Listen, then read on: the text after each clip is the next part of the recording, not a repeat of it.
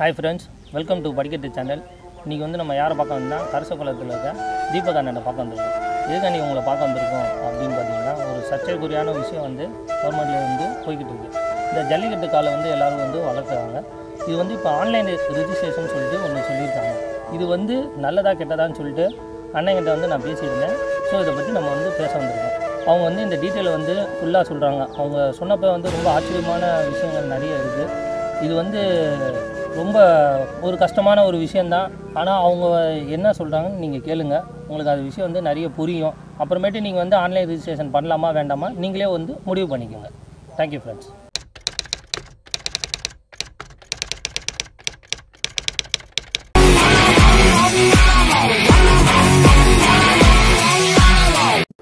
உலகத்தில் உள்ள தாய் தமிழ் உறவுகள் அனைவருக்கும் என் அன்பான வணக்கம். இன்றைக்கி எதை பற்றி பேச போகிறோம்னா, கடந்த சில நாட்களாக ஒரு சர்ச்சைக்குரிய பேச்சு ஜல்லிக்கட்டு வட்டாரங்களில் பேசப்பட்டுக்கிட்டு இருக்குது. அது என்னன்னு பார்த்துக்கிட்டிங்கன்னா ஆன்லைன் ரெஜிஸ்ட்ரேஷன். இது நல்லதா கெட்டதா அப்படின்னு பார்த்துக்கிட்டா, இது முழுக்க முழுக்க நம்முடைய நாட்டு மாட்டு இனங்களின் பெருக்கத்திற்கு உறுதுணையாக இருக்கக்கூடிய இந்த ஜல்லிக்கட்டு என்ற வீர விளையாட்டை அழிக்கக்கூடிய விஷயமாக தான் இன்றைக்கி நம்ம பார்க்குறோம். இந்த ஆன்லைன் ரெஜிஸ்ட்ரேஷனுக்கு பின்னாடி இது ஒரு பெரிய பன்னாட்டு சதியே வந்து செயல்பட்டுக்கிட்டு இருக்குது. இது இன்றைக்கி நேற்று செயல்பட்டதில்லை. இந்த பன்னாட்டு பால் உற்பத்தி நிறுவனங்கள் வந்து பல ஆண்டுகளுக்கு முன்னாடியே இந்த வெண்மை புரட்சி அப்படின்னு ஒன்று இந்தியா போன்ற நாடுகளில் உள்ளே கொண்டு வந்து பால் உற்பத்தியில் பல கோடி ரூபாய் வந்து அவன் வருமானம் எடுத்துக்கிறதுக்காக செய்யப்பட்ட விஷயந்தான் அந்த நிகழ்வு அப்படின்னே நம்ம கருதலாம். இதற்கான முதல் முயற்சியை அவன் என்ன செய்கிறான்னா, பல ஆண்டுகளுக்கு முன்னாடியே பன்னாட்டு கலப்பின மாடுகளை வந்து இறக்குமதி செய்கிறான். அது பார்த்துக்கிட்டிங்கன்னா அந்த ஹோல்ஸ்டைன், பெர்சியன், ஜெர்சி போன்ற அதிகமாக பால் தரக்கூடிய அதிகமாக நோயும் தரக்கூடிய ஒரு மாட்டு இன வகைகளை இறக்குமதி செஞ்சுருக்கான். இது எதுக்காகன்னு பார்த்துக்கிட்டிங்கன்னா, அவன் வந்து பால் உற்பத்தி மூலம் அதிகமாக அவன் வருமானம் பெறுவதற்காகவும் அந்த பால் மூலியமாக தரக்கூடிய நோய்க்கு அவனே மருந்து தயாரிப்பு நிறுவனங்கள் மூலியமாக பல கோடி ரூபாய் அவன் வந்து வருமானம் ஈட்டுவதற்காகத்தான் இந்த பன்னாட்டு கலப்பின மாடுகளை வந்து இந்தியா போன்ற நாடுகளில் வந்து அவன் இறக்குமதி செஞ்சுருக்கான். இந்த கலப்பின மாடுகள் மூலம் முழுமையாக அவன் பலன் பெறுறதுக்கு தடையாக இருக்கிறது எதுன்னு பார்த்துக்கிட்டிங்கன்னா, நம்ம நாட்டின மாடுகள். அந்த நாட்டின மாடுகளை அவன் அழிச்சாதான் அவன் முழுமையாக அவனோட ஆதிக்கத்தை இங்கே வந்து கால்பதிக்க முடியுன்ற ஒரு கட்டாய சூழ்நிலைக்கு அவன் தள்ளப்பட்டுட்டான். அதன் விளைவு தான் நம்ம ஜல்லிக்கட்டு, அதாவது நாட்டு மாட்டு இன பெருக்கத்திற்காக பயன்படுத்தக்கூடிய ஜல்லிக்கட்டு காளைகள், பூச்சி காளைகளை வந்து ஒழிச்சுட்டா அவன் விருப்பப்படி பன்னாட்டு கலப்பின மாடுகளை இறக்குமதி செஞ்சது மட்டுமல்லாமல் அவன் வந்து உரை விந்துக்கள் மூலம் இந்த சினை ஊசி செலுத்தி அவன் வந்து பன்மடங்கு பலன் பெறுறதுக்கு அவன் திட்டமிட்டுட்டான். இந்த நாட்டு மாட்டு இனத்தை அழிக்கணும்னா முதல்ல அது சம்பந்தப்பட்ட, அதாவது அது சார்பாக அதை சார்ந்து நடக்கக்கூடிய வீர விளையாட்டுகளை வந்து அவன் முதல்ல ஒழிக்கணும். அப்படி ஒழிக்க போனால் தமிழ்நாட்டில் பார்த்துக்கிட்டிங்கன்னா ஜல்லிக்கட்டு அப்படின்ற ஒரு வீர விளையாட்டு பாரம்பரியமாகவும் கலாச்சாரமுக்கமாகவும் நடந்து வந்துக்கிட்டு இருக்குது. இதை ஒழிச்சாதான் அவன் நாட்டு மாட்டு இனங்களை வந்து அவன் கட்டுக்குள்ளே கொண்டுட்டு வந்து கட்டுப்படுத்தி கலப்பின மாடுகளை பன்மடங்கு வந்து இனப்பெருக்கம் செஞ்சு அது மூலிமா பலனடைய முடியும். இதுதான் அவனோட நோக்கமே. அதுக்கு அவன் நேரடியாக வந்து நம்ம ஜல்லிக்கட்டை வந்து தடை செஞ்சிட முடியாது. காரணம் என்னென்னா, ஒரு மாநில அரசில் பாரம்பரியமிக்க கலாச்சாரம் மிக்க ஒரு விளையாட்டை வந்து யாரும் வந்து எடுத்தடுப்புலேயே வந்து தடுத்துட முடியாது. அவன் அதுக்காகத்தான் பல வருஷத்துக்கு முன்னாடியே இந்த அமெரிக்காவில் விலங்குகள் நல ஆர்வலர்கள், அதாவது வளர்ப்பு பிராணிகளை வந்து காப்பாற்றுவது போல் வந்து ஒரு இயக்கம் ஆரம்பித்து ஒரே நாளில் பல்லாயிரம் வளர்ப்பு பிராணிகளை கொன்ற ஒரு நிறுவனத்தை அவன் தேர்ந்தெடுக்கிறான். அவன் தான் வந்து இந்த பீட்டான்னு சொல்லக்கூடிய people for the ethical treatment of animals. அவனையும் இந்தியாவில் ஒரு அமைப்பு ஆரம்பிக்கிறாங்க, AWBI அப்படின்னு சொல்லக்கூடிய animal welfare board of India. இது ரெண்டு பேர்த்தையும் அவன் வந்து துணையாக எடுத்துக்கிட்டு இந்த ஜல்லிக்கட்டுக்கு எதிரான ஆதாரங்களை வந்து திரட்டுறதுக்கு பல வருஷத்துக்கு முன்னாடியே அவன் அனுப்பிச்சி வச்சிட்டான். அதன் விளைவாக தான் வந்து நம்ம முதல்ல 2007 ஜல்லிக்கட்டு தடைன்னு கொண்டு வர்றதுக்கான காரணியாக இருந்தது வந்து பார்த்துக்கிட்டிங்கன்னா இந்த விலங்குகள் நல ஆர்வலர்கள். இவை எப்படா இந்த ஜல்லிக்கட்டில் வந்து மாடு பாதிக்கப்படுது, மாடு சாகுது, மனுஷன் சாகுறான் அப்படின்னு மனுஷன் மேலேயும் மாட்டு மேலேயும் அக்கறை வச்சு பல ஆதாரங்களை திரட்டி உச்சநீதிமன்றத்தின் மூலிமா வந்து வந்து 2007 நம்மளுக்கு தடையை வாங்குறேன். ஆனால் நான் முன்னமே சொன்ன மாதிரி ஒரு மாநில அரசில் பாரம்பரியமிக்க கலாச்சாரமிக்க ஒரு எந்த ஒரு விளையாட்டையோ இல்லை கலாச்சாரமிக்க ஒரு பண்பாட்டையோ வந்து அழிச்சிட முடியாது. அதனால் வந்து என்ன சொன்னாங்கன்னா, உச்சநீதிமன்றம் வந்து இதை முற்றிலுமாக வந்து நிறுத்த முடியாது, ஆனால் வந்து முறைப்படுத்தி நடத்திக்கிங்க அப்படின்ற சொன்னதன் அடிப்படையில் தமிழக அரசானது ஒரு 23 விதிமுறைகளுக்கு உட்பட்டு அன்றைக்கி சட்டத்திட்டங்களை கொண்டுட்டு வந்து ஒரு ஒழுங்கு நெறிமுறைகளை கொண்டுட்டு வந்து ஜல்லிக்கட்டை வந்து நடத்திக்கிறதுக்கு அனுமதி கொடுத்தாங்க. அதன் அடிப்படையில் 2007 தொடர்ச்சியாக ஜல்லிக்கட்டானது ஒரு ஆரோக்கியமான விஷயமாக போய்கிட்டே இருந்தது. இதுக்கிடையில் இந்த பன்னாட்டு நிறுவனங்களுடைய அழுத்தம் காரணமாக பீட்டா, ஏடபிள்யூபிஐ போன்ற விலங்குகள் நல ஆர்வலர்கள் மறுபடியும் வந்து ஜல்லிக்கட்டுக்கு எதிரான ஆதாரங்களை திரட்டுறதுக்கு முயற்சி செஞ்சாங்க. பொய்யான ஆதாரங்களை வந்து உச்சநீதிமன்றத்தில் கொடுத்து மறுபடியும் வந்து 2014 வந்து ஜல்லிக்கட்டுக்கு முற்றிலுமாக தடை வாங்கினாங்க. விளைவாக 2015, 2016 வந்து முற்றிலுமாக ஜல்லிக்கட்டானது தமிழ்நாட்டில் நடைபெறாமலே இருந்துச்சு. இதனால் பார்த்துக்கிட்டிங்கன்னா இந்த காளை வளர்ப்போர்கள், விவசாயிகள் அவன் என்ன செய்கிறான்னா, ஜல்லிக்கட்டு இல்லாதனால நிறைய மாடுகள் வந்து அழியக்கூடிய சூழ்நிலைக்கு அன்றைக்கி தள்ளப்பட்டுருச்சு.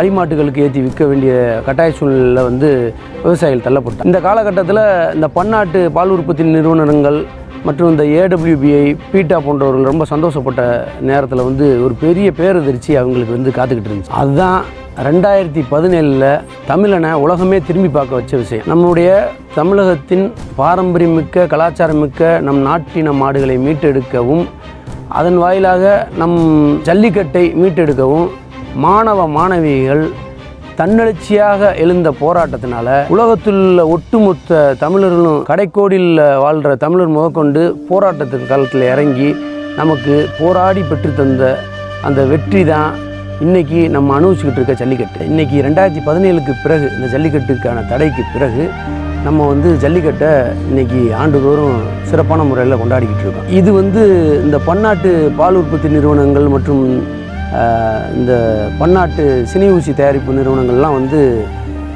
கொந்தளிச்சு போய் எப்படியாவது நம்ம இந்த நாட்டு மாட்டு இனத்தை அழிச்சாதான் நம்ம மீண்டும் வந்து நம்ம முழுமையாக கால் பதிச்சு நம்மளுடைய பால் உற்பத்தியை பெருக்கி அதன் மூலிமா நோயை பரப்பி அந்த நோய்க்கான மருந்து தயாரிப்பு நிறுவனங்கள் மூலிமாவும் பல கோடி ரூபாயை ஈட்டணும் அப்படின்ற ஒரு காரணத்துக்காக இனிமேல் இந்த பீட்டா போன்ற ஏடபிள்யூபிஐ போன்ற விலங்குகள் நல ஆர்வலர்களை நம்பி பிரயோஜனம் இல்லை அப்படின்னு நேரடியாக அவன் வந்து களமிறங்குறான். எப்படின்னா, பொதுவாகவே சொல்லுவாங்க, இந்த நாய்க்கு எலும்பு துண்டை விட்டு எரிஞ்சால் எப்படி கவுறதுக்கு ரெடியாக இருக்குமோ அது மாதிரி நம்ம அரசியல்வாதிகள் வந்து லஞ்சம், ஊழல் அப்படின்ற ஒரு சொல்லுக்கு வந்து அவங்க கட்டுப்பட்டு இன்றைக்கி வந்து பன்னாட்டு நிறுவனங்கள்கிட்ட பல கோடி ரூபா வந்து வாங்கிக்கிட்டு இன்றைக்கி வந்து நம் நாட்டின மாடுகளை வந்து அழிக்க திட்டமிட்டு ஒரு மத்திய அரசு மூலியமாக ஒரு திட்டத்தை வந்து எல்லா மாநிலங்களுக்கும், அதாவது இந்தியாவில் உள்ள எல்லா மாநிலங்களும், இது தமிழ்நாட்டில் மட்டும் கிடையாது, இந்தியாவில் உள்ள ஒவ்வொரு மாநிலங்களுக்குமே இந்த சட்டம் வந்து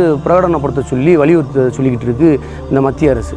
அதன் அடிப்படையில் தமிழகத்தில் கடந்த ஆண்டு 2019 ஜூலை மாதம் தமிழக சட்டமன்ற கூட்டத்தொடரில் ஒரு சட்டம் வந்து நிறைவேற்றப்பட்டிருக்கு.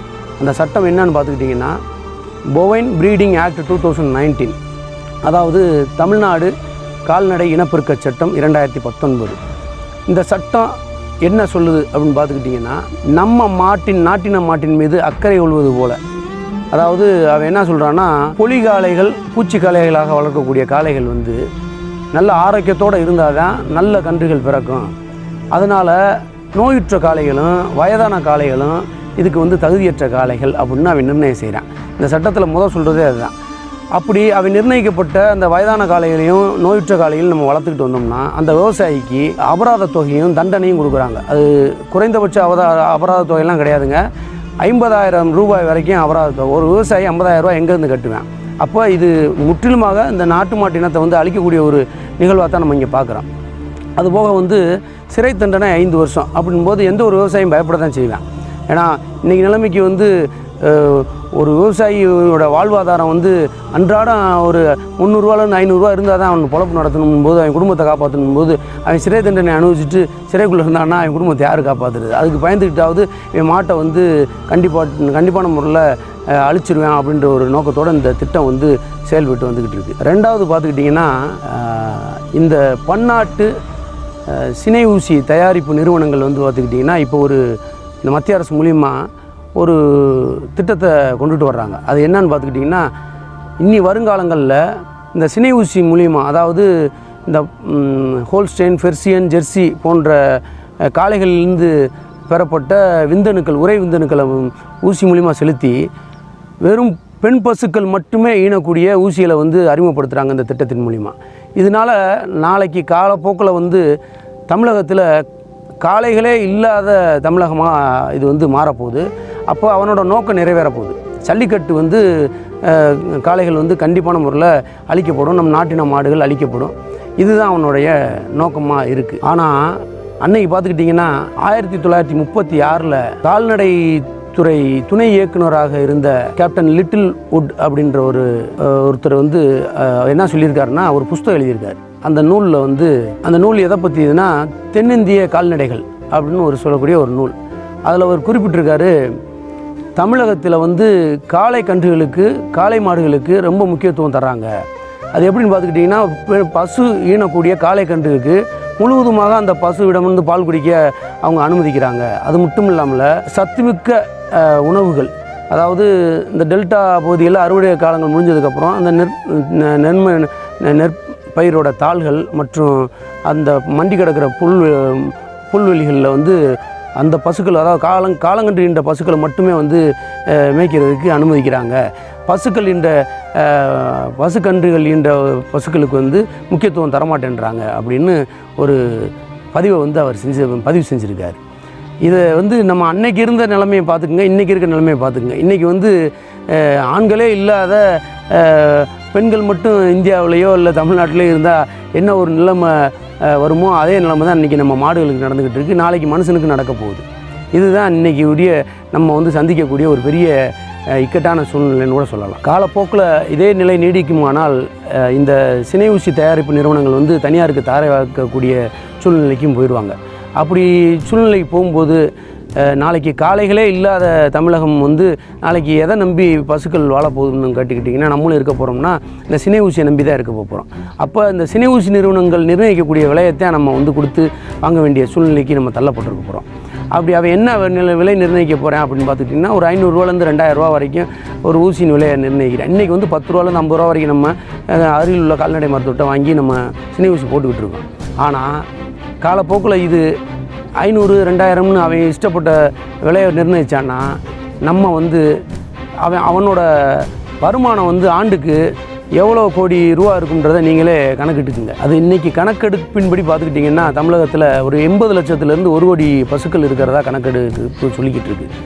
அப்படி 80 லட்சத்துலேருந்து 1 கோடி பசுக்களுக்கு ஆண்டிற்கு ஒரு முறை சினை ஊசி போடுவதன் மூலிமா அவன் எத்தனை ஆயிரம் கோடி வந்து இதில் லாபம் ஈட்டுவான்னு நீங்களே கணக்கெடுக்குங்க. பார்த்துக்கிட்டிங்கன்னா இந்த பன்னாட்டு பால் உற்பத்தி நிறுவனங்கள் பூராமே ஒரு மனுஷனை வந்து ஒரு வர்த்தக மையமாக பார்க்குறேன். இதுதான் உண்மை. இதுக்கான காரணம் என்னன்னு பார்த்துக்கிட்டிங்கன்னா, இன்றைக்கி அன்றாட வாழ்க்கையில் மனுஷனுக்கு வந்து பால் வந்து ஒரு அத்தியாவசியமான உணவுப் பொருளாக விளங்கிக்கிட்டு இருக்கிறது தான் அவனோட காரணம்.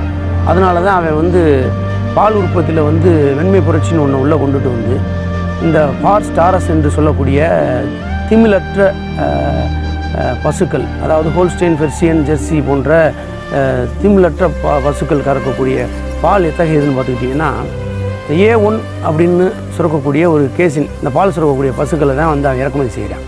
இதனால் அவனுக்கு என்ன பலன் அப்படின்னு பார்த்துக்கிட்டிங்கன்னா, இது பல நோய்களுக்கு காரணியாக இருக்குது. அது எப்படின்னு பார்த்துக்கிட்டிங்கன்னா, இந்த மாடானது பால் சுரக்கும் போதே லாக்டிங் ஹார்மோன் சொல்லக்கூடிய பால் சுரப்புகளை அதிகமாகவே சுரந்துருது. அப்படியான சுரந்து அந்த பாலை வந்து நம்ம செரிக்கும்போது இந்த செரிமானம் செய்கிற இடத்துல வந்து ஒரு சுரப்பி வந்து சுரக்குது. அதுதான் பார்த்துக்கிட்டிங்கன்னா BCM7 சொல்லக்கூடிய பீட்டா கேசோ மர்ஃபைன் அப்படின்னு சொல்லக்கூடிய ஒரு 7 அப்படின்னு சொல்லக்கூடிய ஒரு சுரப்பி. இந்த சுரப்பி என்ன செய்யுதுன்னா முக்கியமாக சிறு குழந்தைகளுக்கு பெரிய முதியவர்களுக்கு அந்த இம்யூனிட்டி பவர் கொஞ்சம் கம்மியாக இருக்கிறவங்களுக்கு என்ன செய்யுதுன்னா முதல்ல நீரிழிவு நோயை கொடுக்குது. அதாவது சர்க்கரை சத்துன்னு சொல்லக்கூடியது டைப் 1 சுகர் அப்படின்னு சொல்லக்கூடிய நீரிழிவு நோயை வந்து முதல்ல கொடுக்குது. அதுக்கு அடுத்து பார்த்திங்கன்னா நரம்பு தளர்ச்சி, அதுக்கப்புறம் மூளை வளர்ச்சி, ஆட்டிசம்னு சொல்லக்கூடிய மூளை வளர்ச்சி, இப்போது கேன்சர், இது மாதிரியான பல நோய்களை வந்து உண்டு பண்ணுது.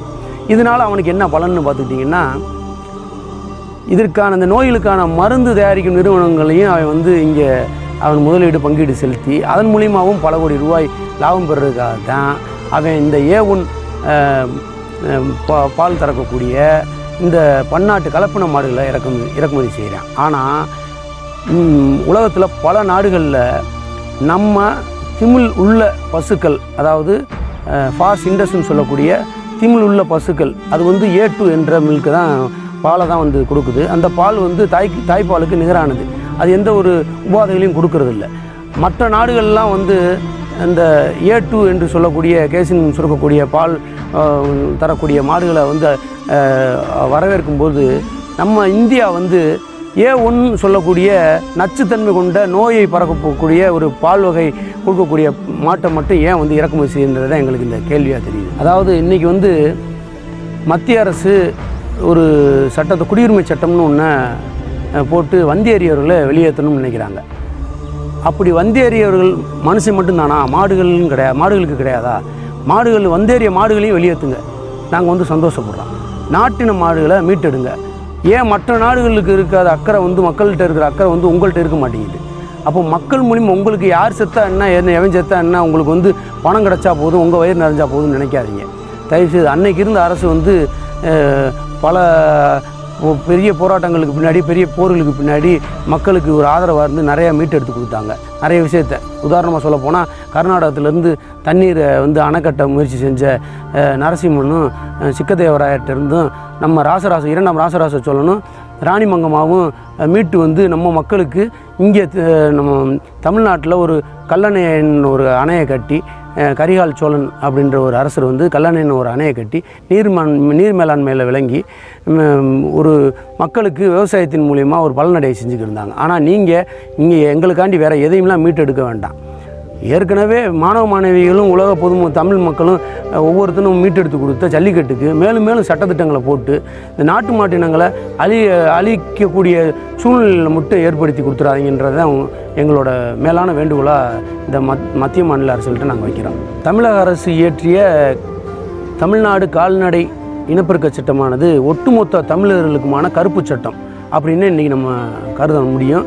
இதுக்கு கண்டனம் தெரிவித்து என் வீட்டில் மாடு இல்லை, நான் எதுக்கு எதிர்ப்பு தெரிவிக்கணும்னு யாரும் இருந்துடாமல், ஏன்னா ஒவ்வொரு வீட்லேயும் பால் குடிக்கிறீங்க, உங்கள் வருங்கால சந்ததியர்களுக்கு, தமிழக சந்ததியர்களுக்கு நல்ல ஆரோக்கியமான உணவையும் ஆரோக்கியமான வாழையும் விட்டு செல்லணும் அப்படின்ற நோக்கத்தோடு இந்த கருப்பு சட்டம் போன்ற சட்டங்களை வந்து எதிர்த்து கண்டனம் தெரிவித்து தமிழக அரசுக்கு, தமிழக முதலமைச்சர் அவர்களுக்கும், பால்வளத்துறை அமைச்சருக்கும் மற்றும் வந்து கால்நடைத்துறை அமைச்சர்களுக்கும் வந்து நம்ம வந்து கண்டன எதிர்ப்புகளை தெரிவித்து கண்டிப்பான முறையில் வந்து நம்ம இந்த பதிவை வந்து செய்யணும்.